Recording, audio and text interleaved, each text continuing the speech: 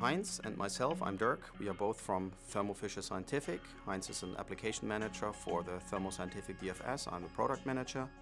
Our plan was to visit Pacific Rim Laboratories here in Vancouver. This is one of our most prominent customer labs for the Thermo Scientific DFS magnetic sector. David Hope, who is the CEO of Pacific Rim Laboratories and has been a customer for a very long time, welcomed us in his office. Good to see you. Hi Dave, good to see you.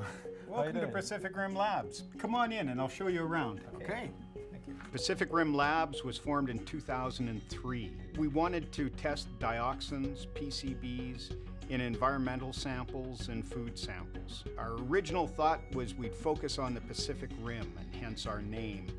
But as time went on, our clients came out of Europe, they came out of South America, many different parts, not just the Pacific Rim. As a new business, we were growing and growing, but we needed more capacity. This is the first high-res mass spec we bought in 2007. Still fully functioning, a workhorse in our lab. The DFS is actually one of the best machines I've ever been around. As a dioxin PCB chemist, this actually allows me to set up the different chemistries to look for a dioxin and a PCB in one sample with different cleanups, with proper columns, to have an absolutely perfect analysis for both. Acquiring the DFS allowed us to move to the next level. Our samples grew 3,000, 5,000. We needed to add another instrument.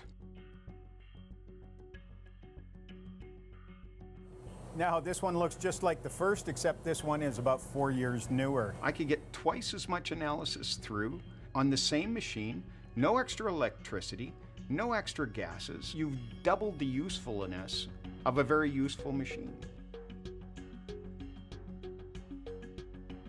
Now over here, you'll see our TSQ 8000 EVOs, one about 4 years old, the other one only about 4 weeks old. We did a major oil spill project last year, ran 775 samples, PAH samples. We ran an initial calibration, continuing cals every 12 hours for the next 6 weeks, and never had a calibration failure. Just amazing ruggedness and throughput on there. And we had the sensitivity we needed. From a customer satisfaction point, you couldn't see a more satisfied customer. I started part-time working with the DFS about 3 years ago. We take the data from the DFS and we transfer it into our server and we process it using TargQuant, and then we take the results, put it into a report for our clients, and that's it. With the introduction of dual data, we can really just fly through all the different procedures we do here.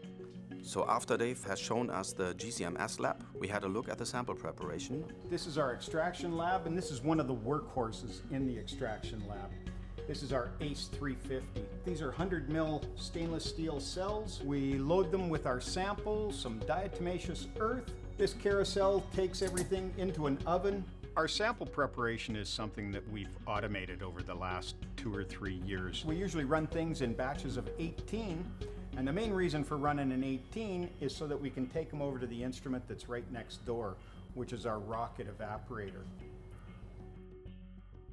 We can take 50 mils to near dryness in 22 minutes. And we can do that for 18 samples at a time. That's the real beauty of the machine. Everything we do is geared towards cleanliness and reproducibility. And between the ACE and the rocket, we're getting those things in our lab, which allows us to service our customers in a much more efficient manner. Working at these really tiny volumes and being accurate and precise at the same time, it's an incredible feeling of satisfaction. That was a great visit here at Pacific Rim Laboratories in Vancouver, Canada, a highly productive dioxin lab. That's right, Heinz, and stay tuned for more.